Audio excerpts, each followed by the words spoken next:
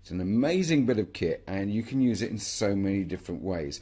In the instruction manual that you get, you'll see a way of putting an opt-in form over the top of an authority site. So you can find an article on a authority site or any site that is related to a niche that you're building a list in, and you can put an opt-in form over. It doesn't have to be an opt-in form, it can be a CPA offer, can be all sorts of things.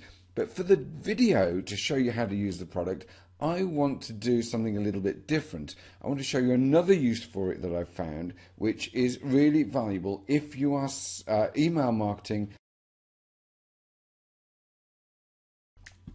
That's the preparation I've done. So let's bring up the software now, and what I'm going to do here, the first thing it asks you for is enter the link to the authority page. This is the page where the article is, or where people are going to go and see whatever it is you're telling them about. Okay, so in this instance, what I'm going to do is that's the link I'm going to put in here. Right, now I'll click next and enter the title you want displayed. I've just put in there, this is a test. Pop-up type, let's go for delay. And I'm going to set it for 5 seconds. So people are starting to read the and next, 800 pixels wide. It's not very tall, so I'm going to set it at 450 pixels. I think the default in there is 500, but mine is not ever so tall, so I'm going to put it at 450. And I'm not going to bother with an image. You could put an image in there. If you're going to share this on Facebook or anything like that, you could put an image on there and pick an image from the actual article. Most articles have images in there. You can just choose something that's already on the article that you're showing people. This is put in by default, and it's the excerpt from the article on the authority site, and it's put in as what you put in previously as the text. So you can change this, or you can leave it as it is. Normally that would be the title of the article that you're showing people. For this instance, I've just used it as a test. So now it says create pages, and it's going to ask me where to create them. So I go to that folder, that empty folder I made earlier, Stealth Demo, and just in a second or two, and it's already made. Okay, so we can just minimize that now, and here are our pages. Okay, so what we're going to do now is we're going to bring up the FTP program. You can use whatever FTP program you like.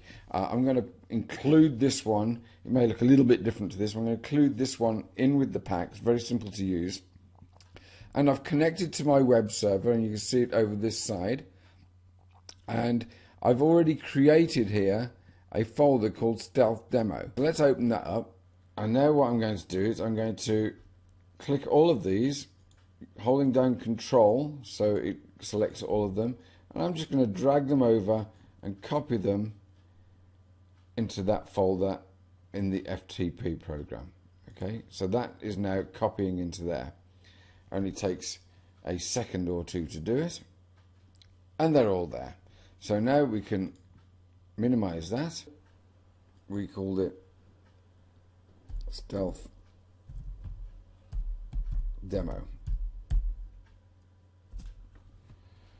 Okay, so enjoy the software. That's just one use of it that I've given you there, but there are tons and tons. If you imagine that you're sending, let's say, to an article on, I don't know, dog training, and halfway through the article, a little pop-up comes with a CPA offer for a dog training course, or an invitation to join a dog training newsletter. That's powerful. That's powerful because people think that it is the authority site that is creating that pop-up, and so they treat it with a little bit more seriousness.